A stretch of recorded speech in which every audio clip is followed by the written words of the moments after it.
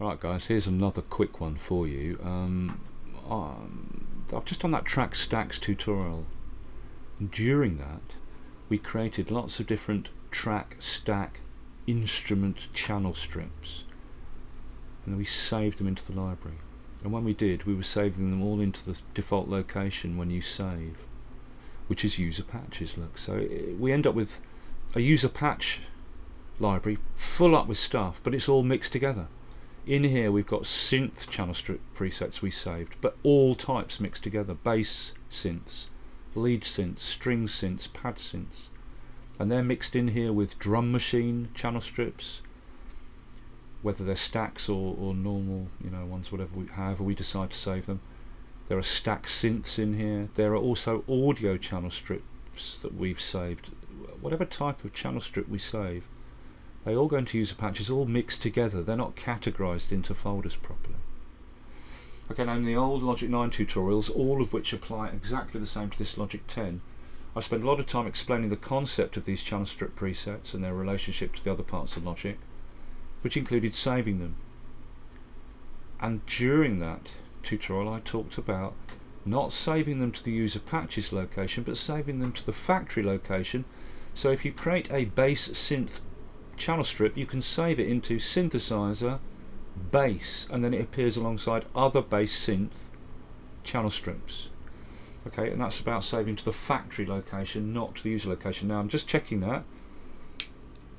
Let's revisit that now to see what's happened, and what has happened is that Logic's changed the factory location. So this is how it works quickly. I load a synth, let's say punchy bass from the bass category, put a little pattern on it.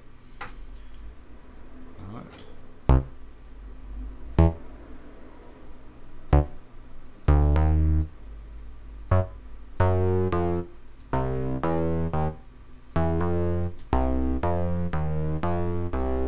I'll make this little bass. Okay, now I could tweak it, I could tweak the instrument.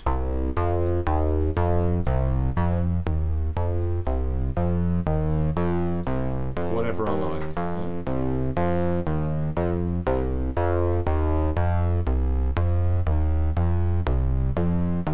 I'm rubbish with this ES2 synth. Let me look at it.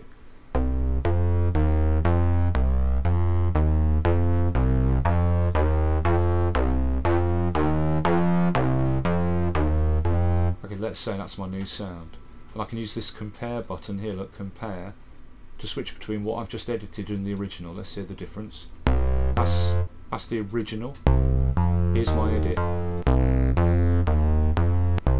I'll just ram up the distortion, I suppose.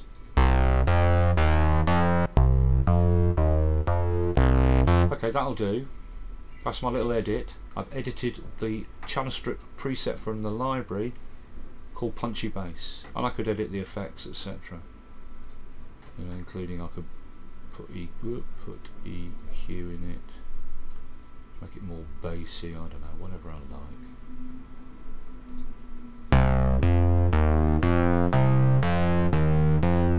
There's my new sound. So I save it.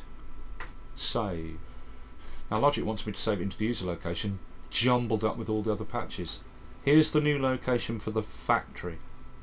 Ready? 1, 2, 3. Mountain line disk, library, application support Logic, but look, it's not in channel strip settings anymore.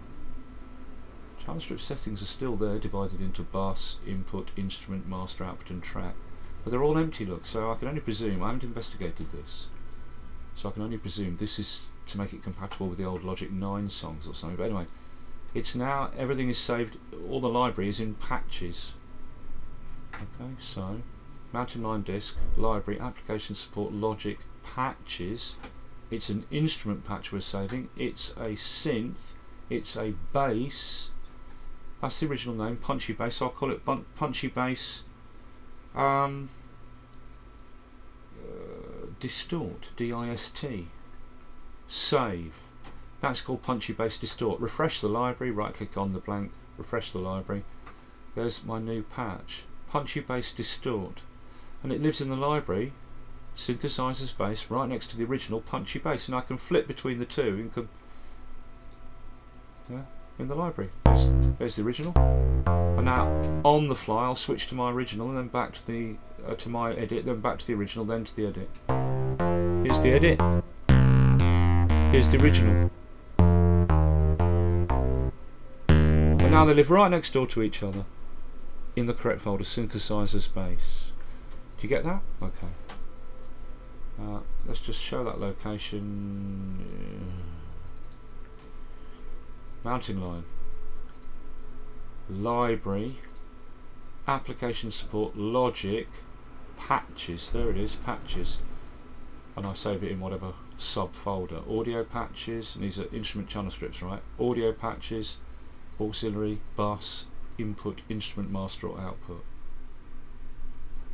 Okay, so as I said in the old tutorial, if you saved this factory location, then you get organisation. Your basses can go in bass folders, your synth strings go in string folders, etc. You know, your voice channel strip presets you create go in audio voice, etc.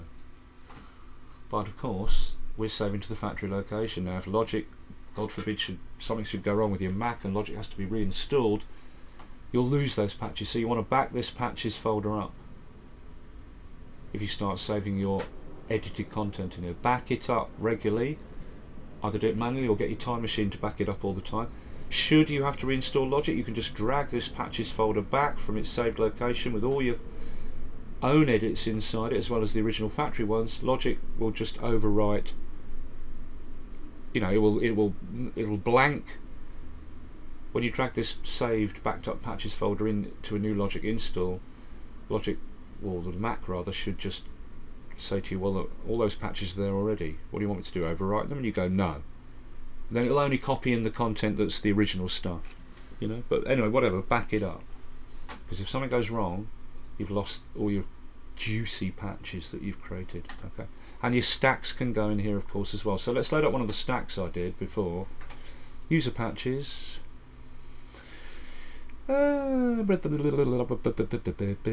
dark flange, let's hear that one. Okay, and then I can save that, but now I'm going to save it not in the user location but mounting line. Library, application support, logic, patches, instrument, synth, pad. I'm going to put this in pad category. I could put it in strings. I'm going to save it in pad. And it's called dark flange, and I'm going to call it dark flange stack, so I know it's a stack. Save. Refresh the library. There it is in synthesizer, pad, dark flange stack. Do you get it now? Okay, there you go. That's the new location. And whatever we're doing in Logic, when we save these channel strips we create or we edit, boom, if we save them there, everything gets categorised nicely. Alright? Alright, that's just a quickie for you.